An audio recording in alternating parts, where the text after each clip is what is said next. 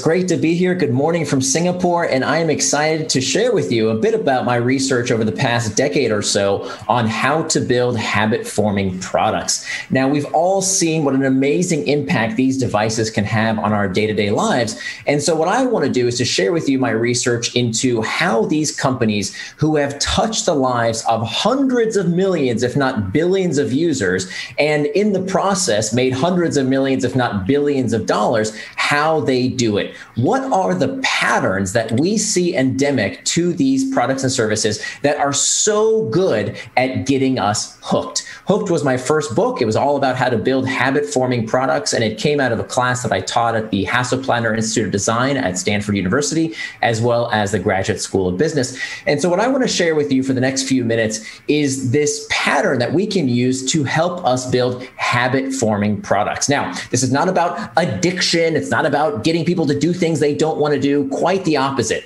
It's about helping people build the kind of habits with your product or service that improves their lives. So the definition of a habit is an impulse to do a behavior with little or no conscious thought. Imagine what would happen to your business if you could get people to use your product or service in a way that benefited them, in a way that enhanced their lives, to connect people together, to help improve their lives out of habit, without having to spend all that money on expensive advertising or spammy messaging. Imagine if people had the impulse to use your product or service with little or no conscious thought as part of their day-to-day habits. How much better off would your product be? How much better off would your users' lives be if you could find a way to get them to use your product or service out of habit?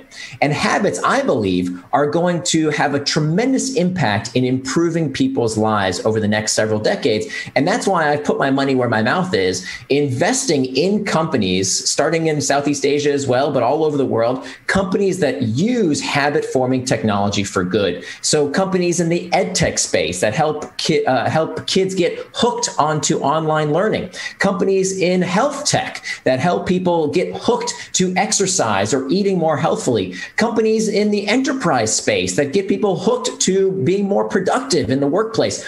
All kinds of ways that we can use habits for good. And that's what I want to help you do today.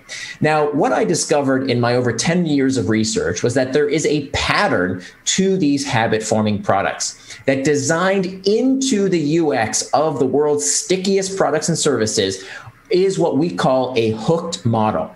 A hook model is an experience designed to connect your user's problem to your product with enough frequency to form a habit. Let me say that again. Connecting the user's problem to your product with enough frequency to form a consumer habit. And we know that there are these 4 basic steps to every hooked model. We have a trigger, an action, a reward, and finally an investment.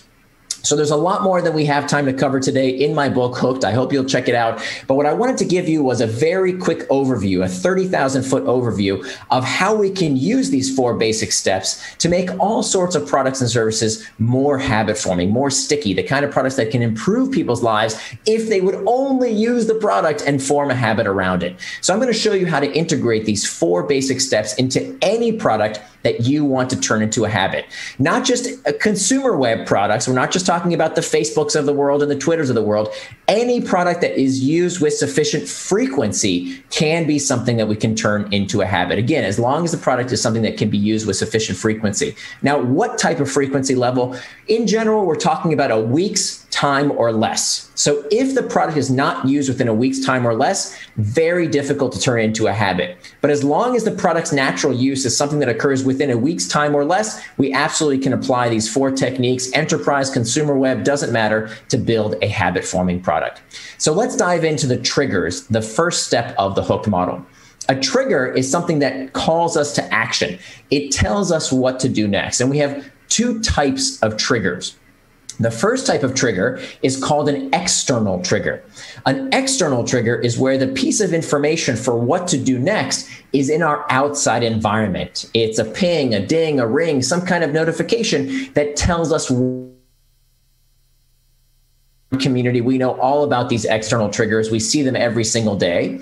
But what I find product people don't consider enough, and what is actually even more important when it comes to forming a habit, is what we call the internal triggers. Internal triggers are where the information for what to do next is not outside of the user, but rather inside the user's own head.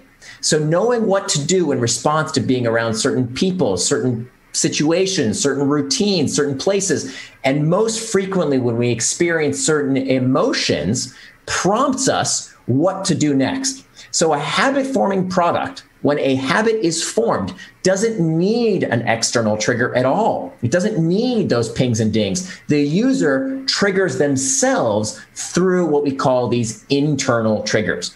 Now, the most frequent internal triggers are emotions. And not just any emotion, they are specifically negative emotions. So what we do when we're feeling bored or lonesome or indecisive or fatigued, what we do when we experience these negative emotions, what we turn to next with little or no conscious thoughts, dictates our habits. In fact, we know that people who experience clinical depression check email more. Why would that be? Why would people who are experiencing clinical depression check email more? Well, it turns out that to escape what we call a negative valence state, to escape feeling the discomfort of these negative emotions, people will check email more often. Now, we don't have to be clinically depressed to know this is true. We use all kinds of products and services to escape feeling discomfort. Let me ask you, where do we go when we're feeling lonely? Well, many people open up Facebook or some other social media site. Where do we go when we're feeling unsure about something? Before you scan your brain to see if you know the answer, what do? You Google it, of course. And what do you do when you're feeling bored? Between 2 and 4 o'clock in the afternoon, you have that big project you don't want to work on right now. Where do you go? Well, many people will check YouTube or stock prices or sports scores or the news. Lots of things that we can do to escape this uncomfortable sensation of boredom. So the lesson here when it comes to internal triggers is that you have to be able to articulate what is your customer's internal trigger. If you and your product team can't tell me what is that internal trigger, what is the psychological itch that your customer or user is looking to escape, whether it's enterprise or consumer web, doesn't matter. It doesn't matter if it's online or offline. You have to be able to articulate what is that psychological itch? What is that emotion that they are looking to escape the discomfort of by using your product or service? If you can't articulate it, you're just getting lucky. You're flying blind. So make sure you understand that internal trigger and that you prompt them with an external trigger at the right time to scratch that psychological itch. For the sake of time, let's move on for the next step of the hooked model, the action phase. The action phase is defined as the simplest behavior done in anticipation of a reward. The simplest thing the user can do to get relief from that psychological itch. It's a scroll on Pinterest. It's a search on Google. It's hitting the play button on Youku or any other video site. These incredible simple actions done in anticipation of an immediate reward. Now, it turns out that there's a formula that we can use to predict the likelihood of any user behavior. This comes to us from a researcher at Stanford by the name of BJ Fogg. And Fogg tells us that for any behavior B to occur, we need 3 things at the same time. We need sufficient motivation. That's the M. We need sufficient ability. Ability is how easy or difficult something is to do. And a trigger must be present. We just talked all about triggers. So let's talk about motivation and ability. Motivation is the energy for action, according to Edward Deci, the father of self-determination theory, the energy for action, how much the user wants to do a particular behavior. And we know that there are these 6 levers that we can use to increase or decrease user motivation, to make it for one of our users to do the desired behavior, because all of us as human beings, we seek pleasure, we avoid pain. We seek hope, we avoid fear. We seek social acceptance, we avoid social rejection. So all the words on your landing page or in your app, every television commercial, every radio spot fundamentally utilizes these 6 key levers of motivation. Now, there's a lot more to be said about motivation, but for the sake of time, let's talk about ability. Ability is the capacity to do a particular action, how easy or difficult something is to do. One of the most fundamental rules of interaction design is that the easier something is to do, the more people will do it. So here again, we have these 6 levers of ability, these 6 factors that we can use to make a product or service more likely to be used based on how much time something takes to do, how much money something costs, how much physical effort is required to do that particular behavior. Brain cycles. This is a big one when it comes to the kind of products that we make in the tech industry, because the harder something is to understand, the less likely people are to use that product or to do that behavior. Social deviance says that we become more or less likely to do something based on what we see other people doing. And finally, non-routine says that we become more likely to do something simply for the fact that we have done it before in the past, because the more we do something, the easier it becomes, the more likely we are to do it again in the future. What do we call that? That's called practice, right? The more we do it, the easier it becomes. So we can actually use these three axes to predict the likelihood of a singular behavior occurring by plotting out for any behavior, any click, any purchase, any scroll, any action you want users to do. You always have to ensure that the user has sufficient motivation. On the y-axis, high motivation, low motivation. On the x-axis, if something is easy to do, they have high ability. On the far right of this graph, high ability, easy to do. If something is difficult to do, they have low ability. And if the user has sufficient ability and sufficient motivation, they cross that red threshold.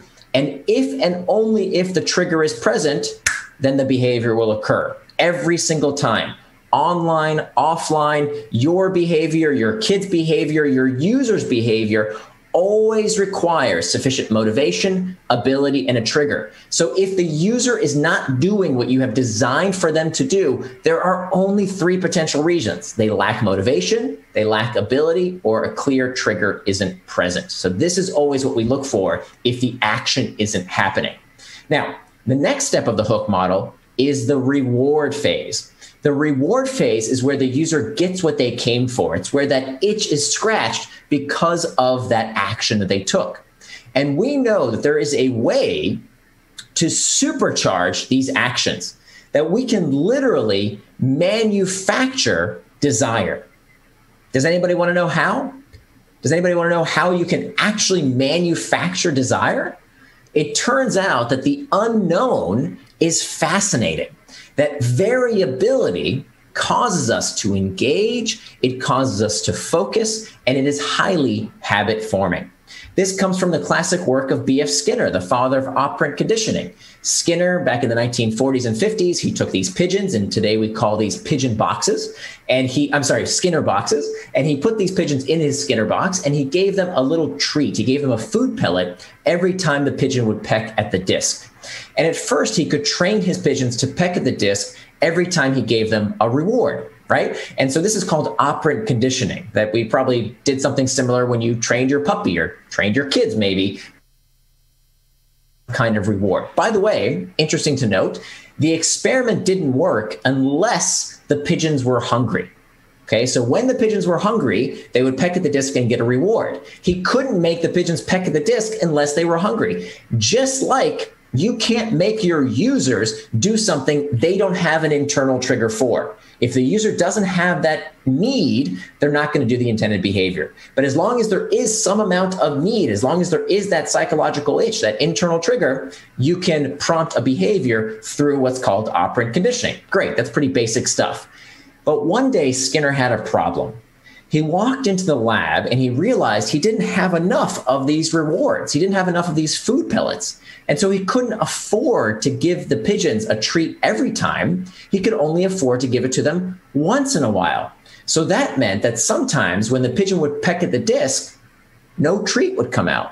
The next time the pigeon would peck at the disc, they would receive a reward. And what Skinner observed was, to his amazement, is that the rate of response, the number of times these pigeons pecked at the disc, increased when the reward was given on a variable schedule of reinforcement.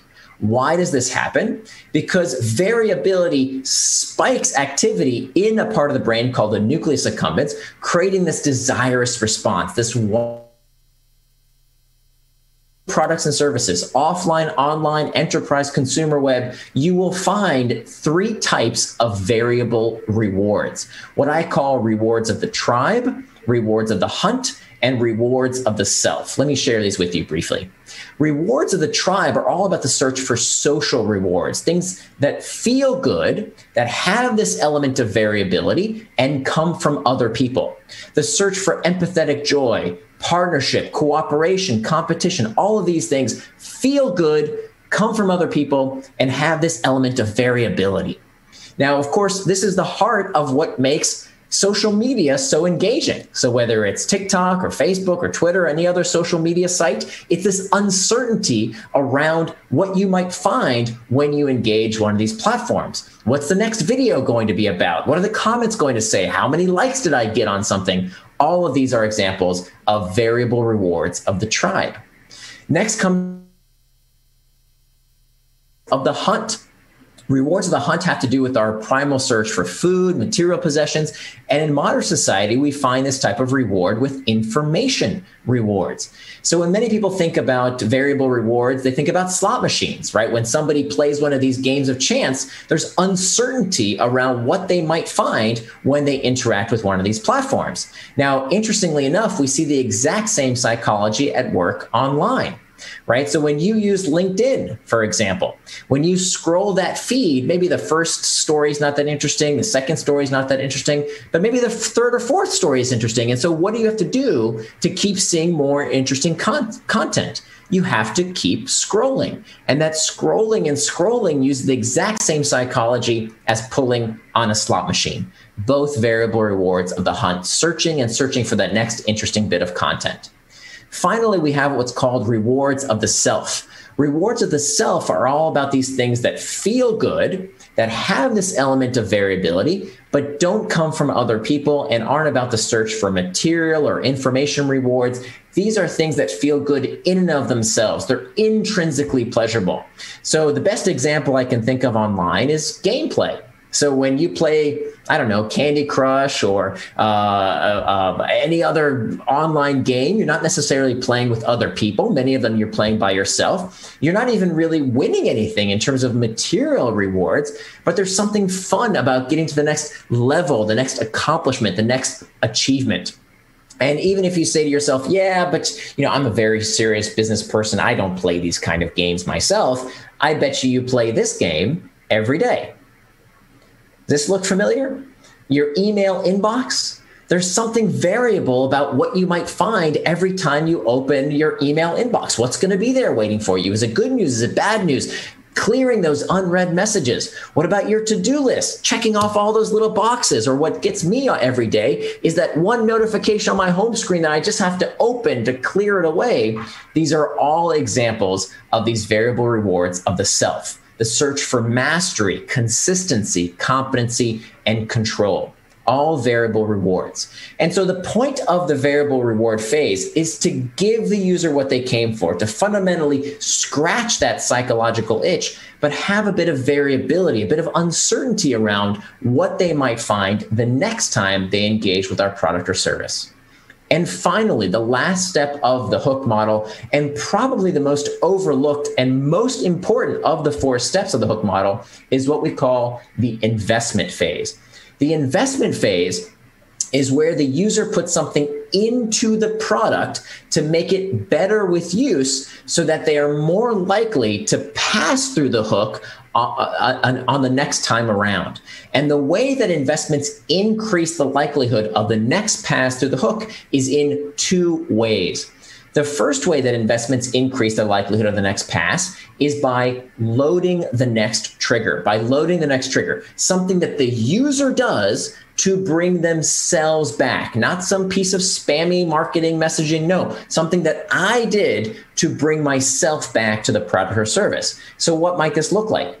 When you send someone a message, for example, on WhatsApp or Slack or any number of other messaging services, when you invest in the service by sending someone a message, there's no immediate gratification, right? You don't get any points or badges, or there's no leaderboard. Why do people do this? When you invest in the service in sending someone a message, you're likely to get a reply. And that reply comes coupled with, what's this an example of? That notification, that meatball icon that you see on the app, that is an example of an external trigger that prompts you to go through the hook once again. So something that the user does to bring themselves back. That's an example of investment that loads the next trigger. The next type of investment that increases the likelihood of the next pass through the hook is called stored value. Now, this is a really, really big deal, because in the history of manufacturing, in the history of designing, manufacturing products and services, most products and services lose value over time. They depreciate, right? So when you think about your car, your clothing, your furniture, all of these things made out of atoms as opposed to made out of bits, they lose value with time. They depreciate. However, habit-forming products should do the opposite. They should appreciate with use. They should get better and better the more we use them, because of the investment that users put into the product or service. This is a really big deal. So how does the investment phase do this? Through content, for example. The more content you upload to a site. So for example, the more content I put into the Google Cloud, the more it becomes my cloud storage solution. The more data I give to a company. So for example, mint.com, the more data I give to a platform that takes care of my personal finances, the better it becomes for me. It becomes more and more valuable the more I put into the service. The more followers someone has on a social media site, for example, like Twitter, the more valuable it becomes a way to reach their audience. So if tomorrow Twitter were to say, hey, Twitter's not free anymore, okay, you have to start paying for it. Who's more likely to pay? Someone with 10 followers or 10,000 followers? Of course, it's going to be the person with 10,000 followers, because they've stored all that value in the form of their follower count. And finally, reputation. Reputation is a form of stored value that users can literally take to the bank, because your reputation on sites like Upwork or eBay or Airbnb increases over time. It becomes more and more valuable. So if you have a great rating, if you have a great reputation on one of these platforms, it's kind of hard to leave, right? It's kind of sticky, even if a better product or service comes along. So it's these four fundamental steps of a trigger, an action, a reward, investment. It's through successive cycles through these hooks that customer preferences are shaped and our tastes are formed. So if you are building the kind of product or service that requires repeat engagement, if you want people to use your product or service out of habit because they want to, not because they feel they have, these five fundamental questions of, number one, what is your internal trigger that your product is addressing? What's the consumer's psychological itch? Number two, what's the external trigger that prompts the user to action? Number three, what's the simplest behavior done in anticipation of reward?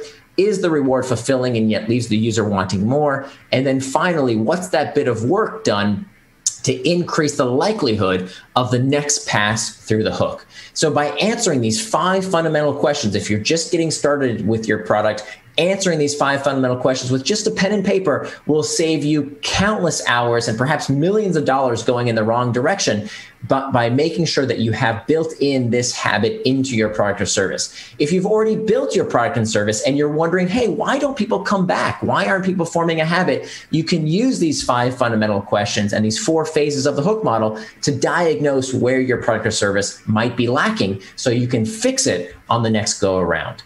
Now, before I go, there's one more thing I want to discuss, which is, of course, the morality of manipulation.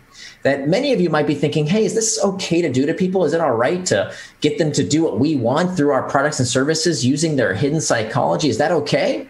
And if you had that kind of question, I say bravo. I think that is the appropriate response to learning about the power of habit-forming technologies. Because let's face it, any type of design, okay, any kind of design is manipulation, whether it's user interaction design, whether it's interior design. All design is about manipulating people's behavior, but that doesn't necessarily mean it's unethical, because there's two kinds of manipulation. We have what we call persuasion and we have coercion. Persuasion is helping people do things they themselves want to do. Coercion is getting people to do things they don't want to do.